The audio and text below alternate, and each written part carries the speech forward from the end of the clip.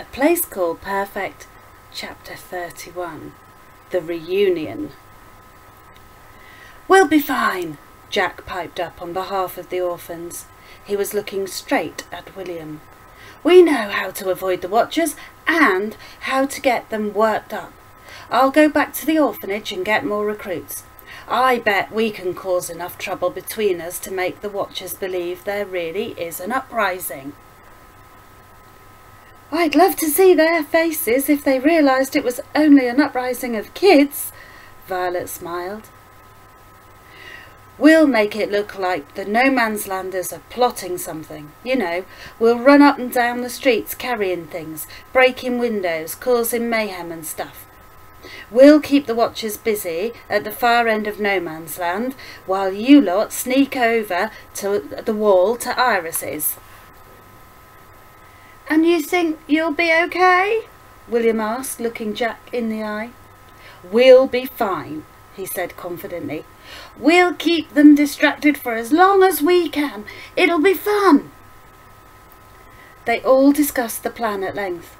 It was decided that orphans would start causing trouble on the streets of No Man's Land first.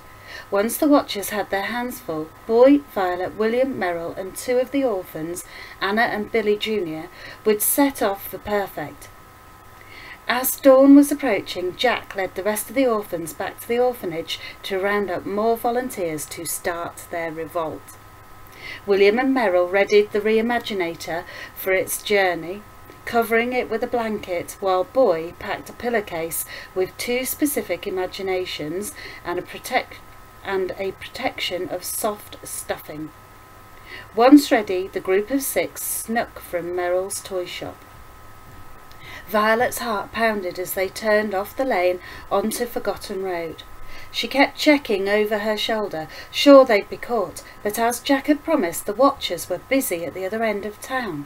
Noise was gradually filling the streets of No Man's Land. She could hear glass breaking and doors banging in the distance. She relaxed a little as they reached the run-down house that Boy used to access the rooftops of No Man's Land. They climbed the rickety stairs until they were all squashed inside the slime-green bathroom. "We've got to go out there," Boy said, pointing to the window. "Across the rooftops?" Merrill asked warily. Boy nodded as William played with the latch on the window. "It's not big enough to fit the machine through," he said, turning to the group. "We'll have to knock the window out." Violet stood back, shielding the orphans, as Boy, William and Merrill began to push hard on the frame. Eventually the wood splintered and cracked until it finally gave way under their assault. Boy climbed out first, followed by William. Then Merrill gently guided the Reimaginator to them as they waited on the slates. He then climbed out to join them. Violet helped the orphans out, and, on Boy's instructions, they all clambered across the rooftops to the wall. Boy quickly grabbed the rope, wrapped it around the pillowcase of jars, and lowered them down the wall to the ground. Then he nimbly jumped over the edge and climbed down. He untied the pillowcase and threw the rope back up so Violet and the two orphans could descend. Once they were down, William and Merrill lifted the Reimaginator, secured it to the rope and slowly lowered the machine to the ground. Boy and Violet guided it to safety. Lastly, Merrill, then William lowered themselves down. All a little shaky, they rested by the wall for a moment before checking the coast was clear. Then they headed up Archers Avenue to Iris's house. Even in the dim dawn light, it was easy to tell William was nervous. Setting down the machine, he turned his back to the group and walked to the door. The others hid in the early morning shadows by the wall. His hand shook as he raised it to knock on the painted wood. Violet's stomach fluttered, but nothing happened. William waited for a while, then knocked again. The click of the latch was magnified in the quiet of the street. Light fell onto the cobbled road, and William's face was illuminated by the opened door. A tiny, heart-wrenching yelp flew from Iris, and her son's tense stance softened in the swiftness of his mother's embrace. Violet's eyes filled with tears. Iris Archer held her son for what seemed an eternity. The others eyed the road nervously, hoping the watchers would not patrol by. "Ma'am," William said, eventually stepping back, "we need your help." "Oh, I knew something was brewing, William." Iris smiled and invited her ragged guests inside. Surprisingly, she greeted them all by name. Maybe Iris wasn't as mad as everyone said. "I knew you'd do something, Violet." The old woman winked, pouring her a glass of water. "I saw it in your eyes, and you have a touch of mischief about you." Violet smiled, taking the comment as a compliment. "I want to thank all of you," Iris said, grabbing her son's hand, "for bringing William back to me." "I'm so sorry, ma'am," William stuttered, still shaken. "I should have come to see you sooner, but I couldn't." "I know," Iris replied softly. The room fell into a sombre silence. "I knew you'd come back one day," the old woman spoke again, breaking the quiet. "You have the fight, a spirit that can't be dulled and never fully dies." "They have macula," William blurted, as though he couldn't hold on to the words. "They told me she was dead, and it almost killed me. I couldn't bear to try and be happy again, so I gave up the fight. I'm so sorry, ma'am. I should have come to you. I just thought it would be better for everyone if I stayed away." "It's okay, William. You're back now. That's all that matters." Iris looked out past the faces at her table into a place only she could go. "So, they took macula," she said moments later. "I wondered about that. They robbed my life from me. Those two terrible two. I saw a little of it in them when they were young. They took after their father, but who can predict this of their sons?" She looked into William's eyes. "When you disappeared, and then macula soon after, George and Edward told me you'd both died. I tried not to believe them. I didn't feel it here, you see," she said, pointing to her heart. "But part of me died too after that." She looked down at her hands clasped tightly around a glass of water, the white of her knuckles showing strain. "I live outside your brother's rules here. They allow me that much. I don't wear their glasses or drink their tea. Sometimes I think it might be easier if they took my imagination.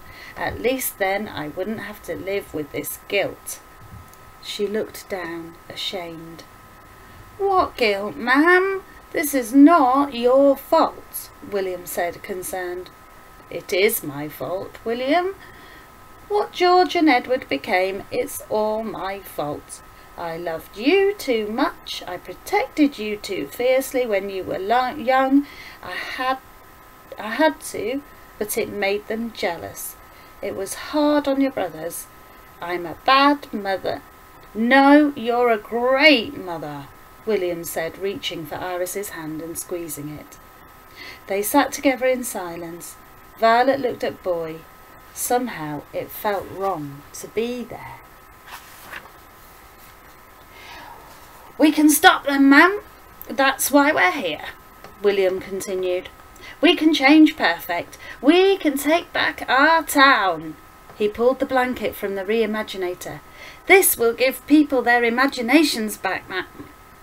Iris stood up and seemed stronger, like she'd come back to herself.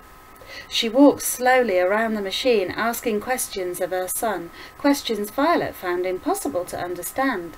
It was easy to see where the Archers got their brains. "I used to think she was a bit loony," Violet whispered to Boy. "You get away with a lot when people think you're a bit mad, Violet," Iris winked. Boy laughed as Violet blushed at a deep red. Once Iris had fully inspected the machine, they began to fill her in on the plan. "We have Billy Bobbins and Madeline Nunn's imaginations here," Boy said, passing the jars to Iris to inspect. "They live at the top of this street." "I live 2 doors from Billy," Anna said, stepping forward. "Well, I mean my man does. I used to."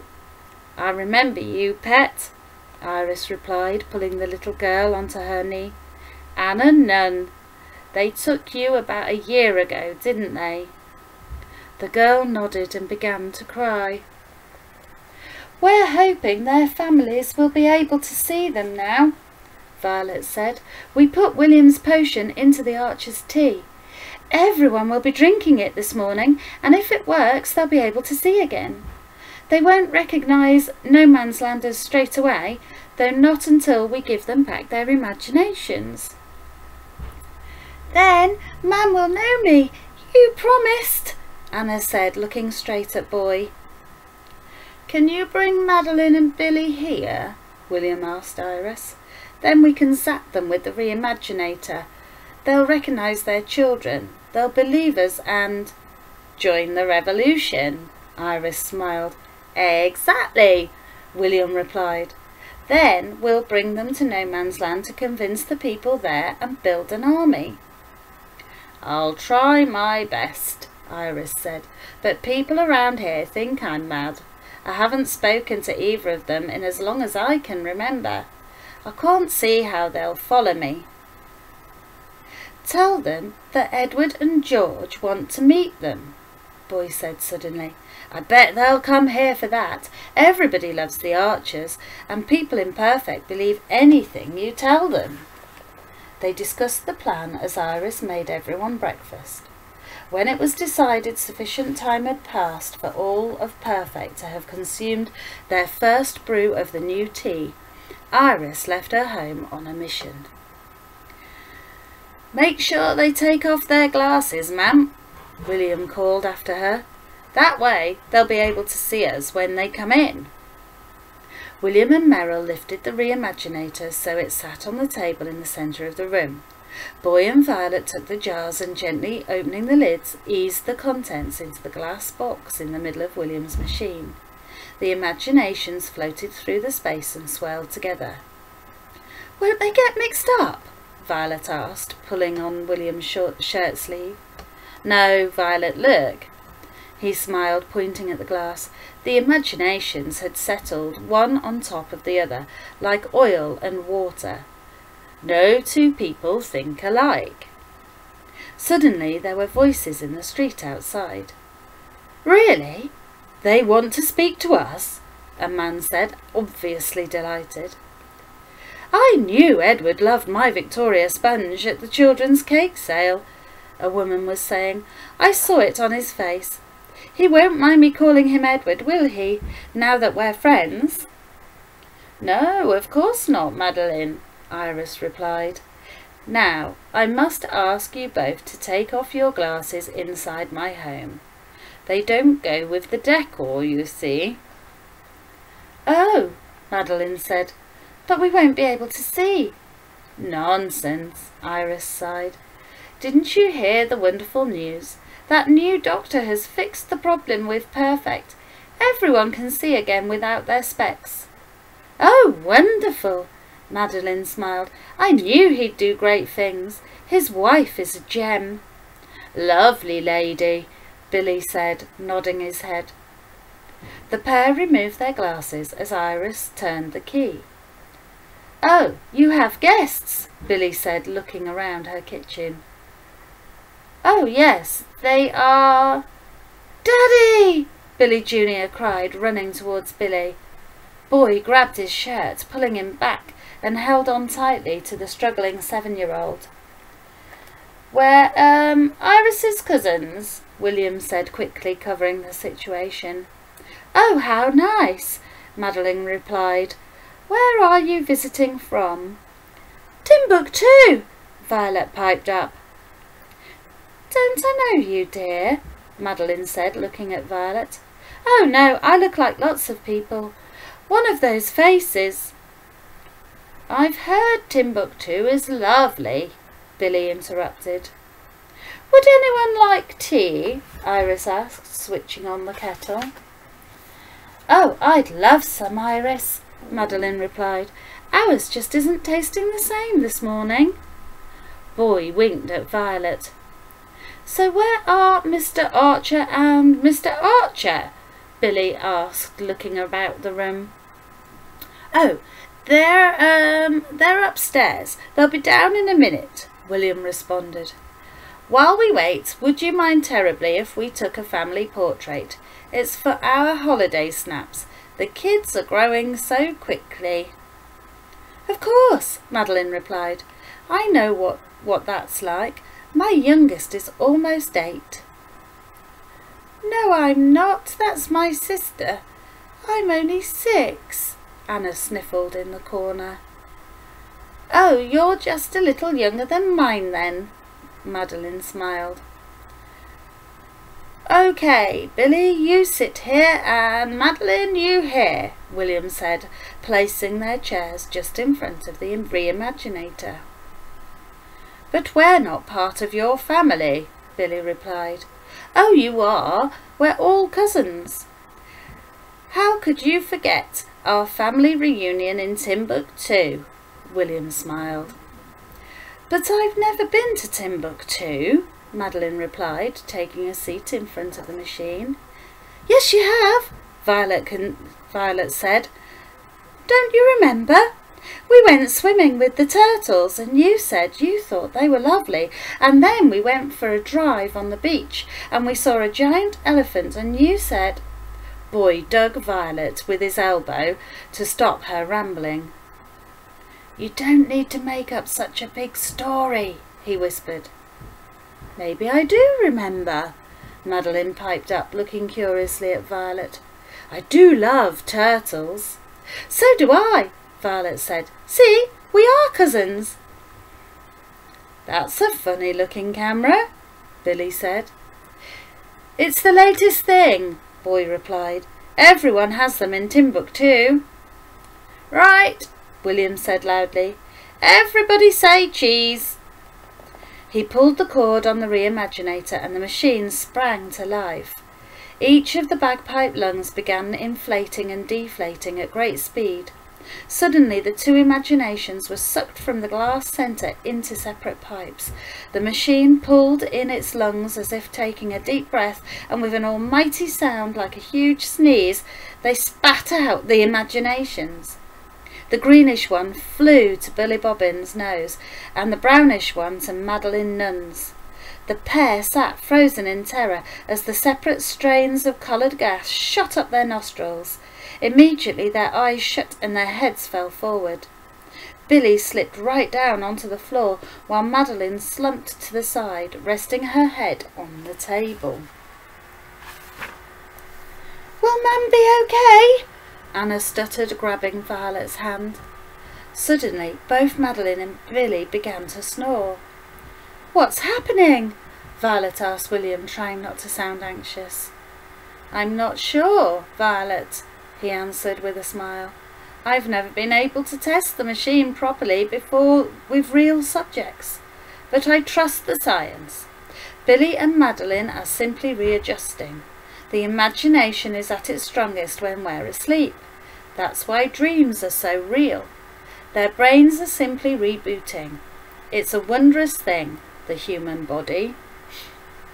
The snoring stopped as quickly as it had started, and both Billy and Madeline suddenly opened their eyes. Where am I? Madeline asked, sitting upright. What happened? Mum, Anna said, jumping from her seat and running to her mother's side.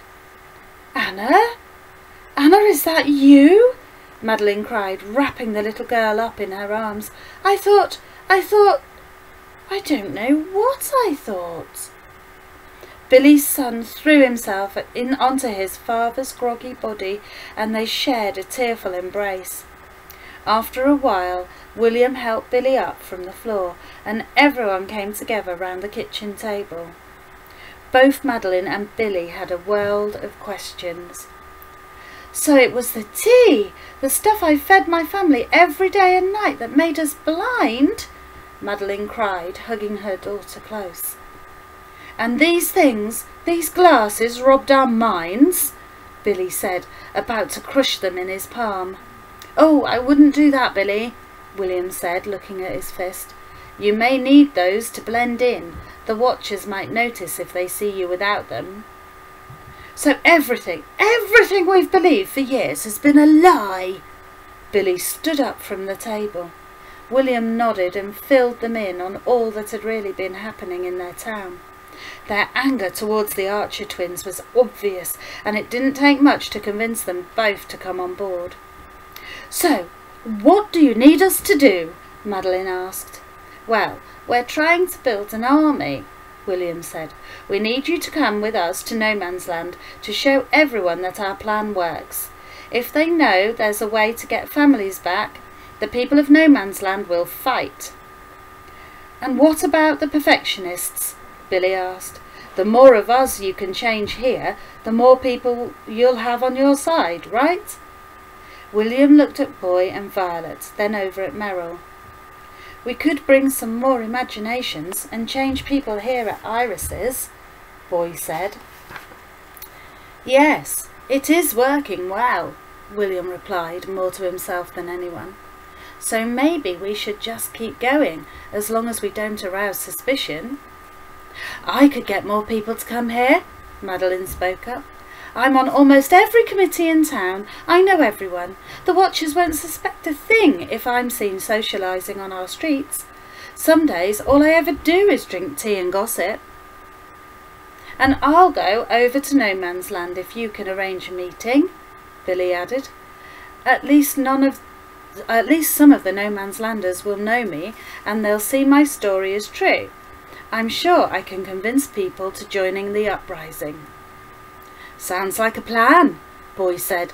I'll take you into No Man's Land, and then I'll come back here with some more orphans and their jars. I'm coming with you, Boy, Violet said. I'm not standing around here doing nothing. Merrill looked at Billy. I'll go too. I'll be your best shot for setting up the meeting. The No Man's Landers think the rest of you are mad. He laughed, glancing around at his companions. Maybe we should start getting the rest of the imaginations from the twins' storeroom too, William added. Can you organise some orphans to do that, Boy? Just so they're safe? If my brothers get wind of our plot, they'll hide them all, and we might never find the imaginations again. Boy nodded. Lunchtime was approaching as Madeline Nunn left Iris Archer's house, heading for Edward Street. Boy, Violet, Merrill, Billy and his son left too, heading for the wall into No Man's Land. Each had a task to do. William, Iris and Anna remained behind. Anna sat on Iris's knee, and as the old lady told her stories of Adequate, the town that used to be, William beat an incessant path to the window, watching the avenue for signs of trouble. And that's the end of chapter 31.